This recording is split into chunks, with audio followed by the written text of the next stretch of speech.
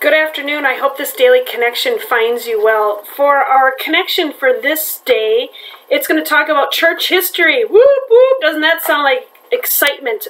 This Sunday is the third Sunday of the month, and Christine will be sharing with us a bit about our church's history in the decade 1960 to 1969. However, I wanted to give you some context. Christine and I were talking about how do we frame this conversation, especially for the 60s, so that you have a snapshot of all the things that happened here and why they happened. So I'm going to give you a little short course history lesson on the UCC, and a lot of this Christine pulled together, and it's also some of the things that you can find online at the ucc.org website, and it comes from the short course in United Church of Christ history. So here it goes. 2 world wars and religious sectarianism had made a clear need for the church to take seriously the responsibility as agents of God's healing and repentance, to acknowledge in its divisions a mutual need for Christ's redemption. There was a lot of turmoil, especially after the 2 world wars. What was church going to look like? And especially when we consider the 4 strands of what the United Church of Christ came from: the Christian church, the Congregational church, the Evangelical, and the Reformed churches. Everyone was unsettled. The denominations were unsettled, and they were trying to figure out, how can we be a faithful body of people working together for the common good? That's my side note. All right. The World Council of Churches, Protestant and Orthodox, met at Amsterdam in 1948 under the theme, Man's Disorder and God's Design. In 1961, it merged with the International Missionary Council. The Second Vatican Council at Rome, called by Pope John XXIII, met between 1962 and 1965 with a primary purpose of peace and unity, ending with a re-emphasis on ecumenicity. The Pope participated in a joint religious service with non-Catholic Christian observers and resolved to remove from memory the events of AD 1054 that first split the Christian Church in 2 halves, the Catholic and the Orthodox. Second Vatican, big time. That was a big deal in our church's history, and it still is a big deal in our church's history. Between 1900 and 1950, Congregational churches of 10 nations united with other denominations, and many of them losing the name Congregational. Others followed as the United Church movement proliferated.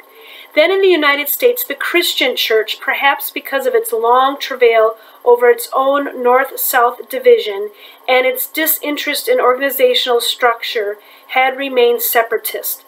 The Christian Church, out of the 4 strands that became the United Church of Christ, the Christian Church was the one denomination that was founded here in the United States. The other strands, the Evangelical and Reformed, came from the German Prussia area, and the Congregationalist movement came primarily from England. With that Christian separatist group, the correspondence with the Congregationalists led to a meeting in 1926 with a decision to pursue union.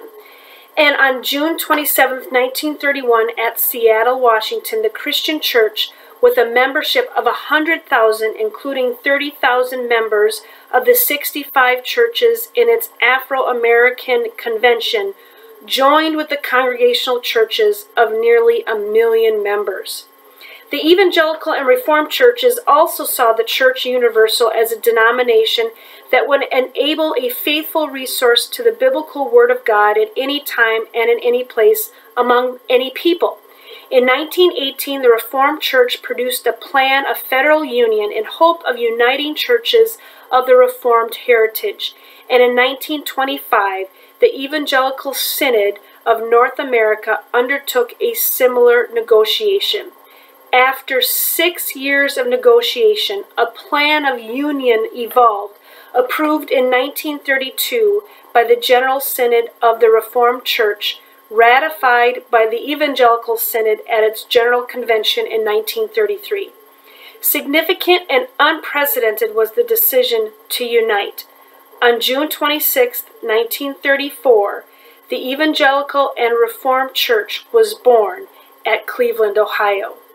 Congregational Christian and Evangelical and Reformed Church leaders already had begun private conversation about union when German evangelical pastor Martin Niemöller was incarcerated in Nazi Germany for preaching the Christian gospel from his prominent Berlin pulpit.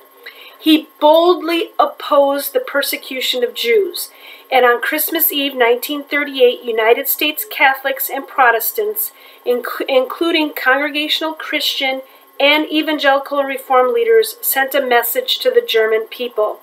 A subtle shift in emphasis had gradually crept among the churches from a desire to evangelize the world to a concern for the needs of human society. Congregational Christian churches confronted a far rockier road to union in the United Church of Christ than their counterparts at the in the Evangelical and Reformed Church. During the late 1940s, early 1950s, multiple lawsuits were filed by individual congregational churches against the General Council. A 1949 ruling supporting the litigants' claim that the General Council has no power to undertake a union involving churches, and this opinion was reversed in 1953. So when the United Church of Christ then finally formed in 1957, June 25th, 1957, it was a huge undertaking because the Congregational and Christian churches decided that each one of their churches needed to vote in order to become a part of the United Church of Christ. Whereas the ENR churches, the Evangelical and Reformed churches, they voted as a unified block, which I had stated earlier.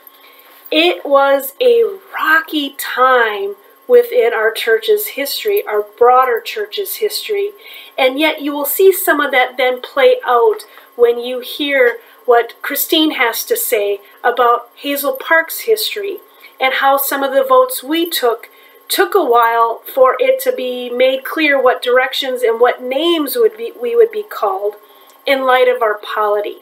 One of the things that is truly breathtaking, magnificent, inspiring, and also maddening about the United Church of Christ is that we are to be in covenant with one another, and in being in covenant with one another, our polity says that we can decide for ourselves as a local church to be in covenant with the denomination, but also be in covenant with each other as a local church.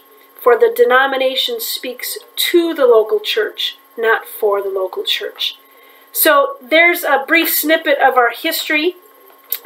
This stuff is included in your reading. If you click on in our daily connection about the history piece, what I just read is a part of that.